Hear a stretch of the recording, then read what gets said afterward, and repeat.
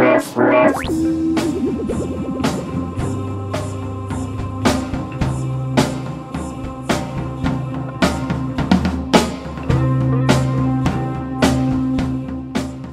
there any lag while scrolling through home screens, app menu, and web browser? Can background apps cause it? Okay, well, I'll just show you really quick.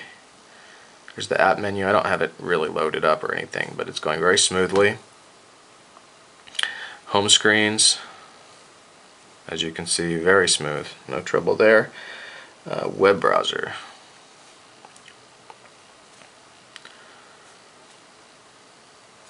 No problems. Alright, can background apps cause that? So, why don't we open up a few here. This happens a lot, doesn't it? There are a lot of videos of me just opening a bunch of apps and then going around the screen trying to see if it's getting bogged down.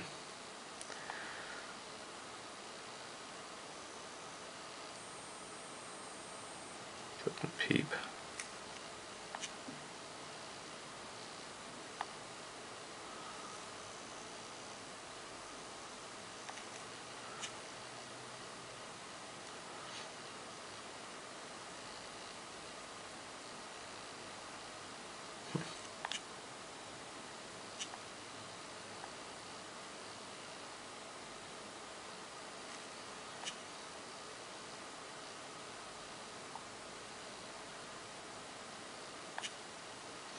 Okay, so we've got plenty of apps running there. I did not restart the phone before I turned on the camera here, so it's actually been running for quite a while now. So let's go back into the browser. Actually, first let's just look at the home screens. You can see there's no change. If I had tried to do this while an app was launching, then we would have seen some stuttering. But you can see that Android is managing memory usage pretty well here.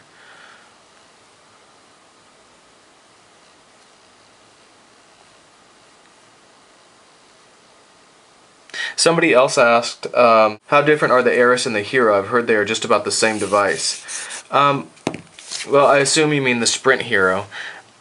I haven't tried a Sprint Hero since the update, so I don't know how well it runs. But I can tell you that since I used one, that is, if I compare the Eris that I'm holding now to the Sprint Hero that I used, Eris is faster. That last question about whether or not apps would bog everything down and make it run less smoothly, the Eris runs smoother than the Sprint Hero did when I used it, but that was before an update that Sprint sent out. I'm not going to tell you there haven't been times when it was bogged down, because I have experienced that, particularly once when I was at the dog park and I had all kinds of apps running and I tried to open the camera. It took forever. I mean, by the time the camera opened, there was nothing to take a picture of. So it's not perfect, especially after using the Droid. You know, other phones start to seem slower after using the Droid.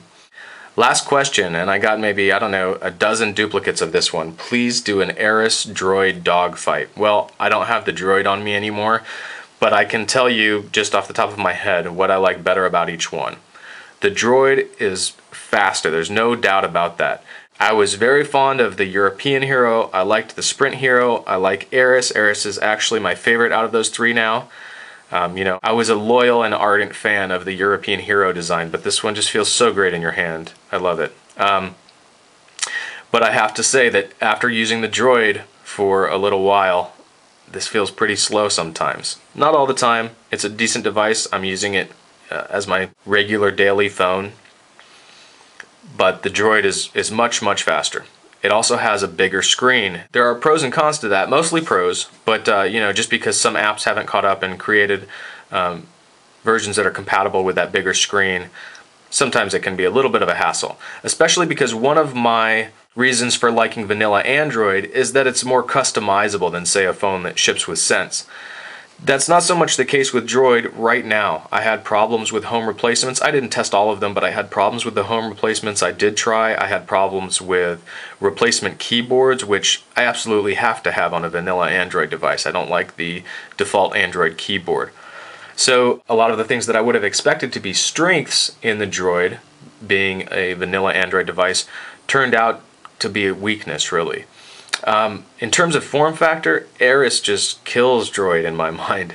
I mean, that thing is so sharp and the edges just are unfriendly to your hand. It's not, like I said in a video I did on Droid, it's not like it's really extremely uncomfortable to hold or anything, or like it's, you know, jabbing me in the leg every time I sit down if I have it in my pocket.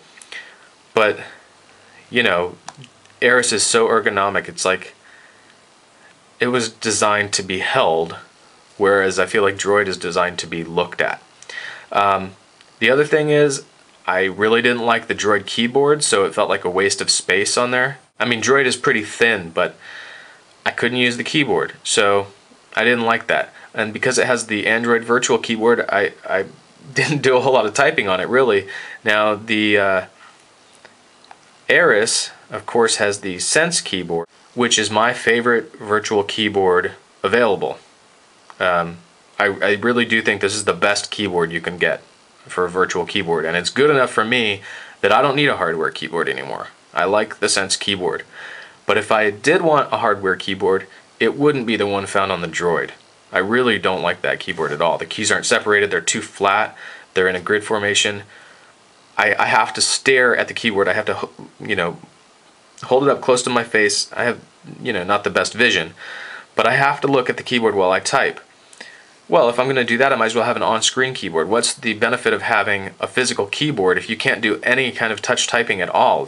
Both have these capacitive buttons at the bottom of the display, and I love them. The Droids are more well implemented. They have better response, like for instance the long press on the home button that brings up recent applications. On the Droid, the timing is so great, and I talked about this before, and I know it sounds silly, but it's one of those little things that just makes it feel extra nice. It really does. You don't get any kind of response to let you know that you've registered a long press on Eris. No big deal, just something that I kind of liked about the Droid. The trackball. I've gotten so used to using trackballs on Android devices that I've been taking them for granted. Not having one on the Droid, it turned out to be a pretty serious problem for several people I know. I didn't complain about it before because I generally wasn't really using the keyboard too much. I was so dissatisfied with typing on the Droid that I didn't care. But on the Eris, you know, because I am typing, I realize, you know, when you're in the middle of writing a message and you want to go back and make a correction, it's so nice just to be able to roll the ball and get up there. With the Droid, if you're using a virtual keyboard, you got to open it up, use that D-pad, or just try to, you know, keep hitting around the text to try to get it where you want it. Very frustrating. The Eris has pinch and zoom, and that's really useful. I mean, for those of you that don't have it on your current phone or haven't had it, it's one of those things that you might not think too much about, but once you use it, it's so intuitive that you just don't want to go without it anymore. You know, you start taking it for granted, then you get on a phone that doesn't have it, and it's like, oh, yeah, you know. So having that on the Eris is great. The Droid is capable of it. It's just not really implemented yet in many apps, certainly not the built-in apps. So that's something that Eris definitely has over Droid. And I just want to tack on another section of that question there. People were asking, would you prefer the Hero or the Eris? And then the other question was, would you prefer the Droid or the Eris? In the case of the Hero, I like Eris, although I gotta say, I've been having some very frustrating problems with Verizon. But just based on the phone itself, I prefer Eris over Hero.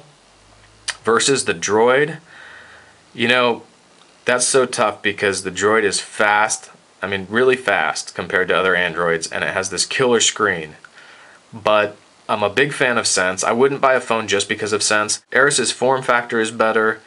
I don't feel the need to customize it because I think Sense is so well done, whereas the Droid customization is actually pretty limited, so you're kind of stuck with a default Android. But it is Android 2.0, which is great. It has Google Maps with navigation, which is great. But I think I would probably stick with Eris. That's all the question and requests I'm going to be taking for this phone, so we're pretty much done with it. Thanks for participating, and take care.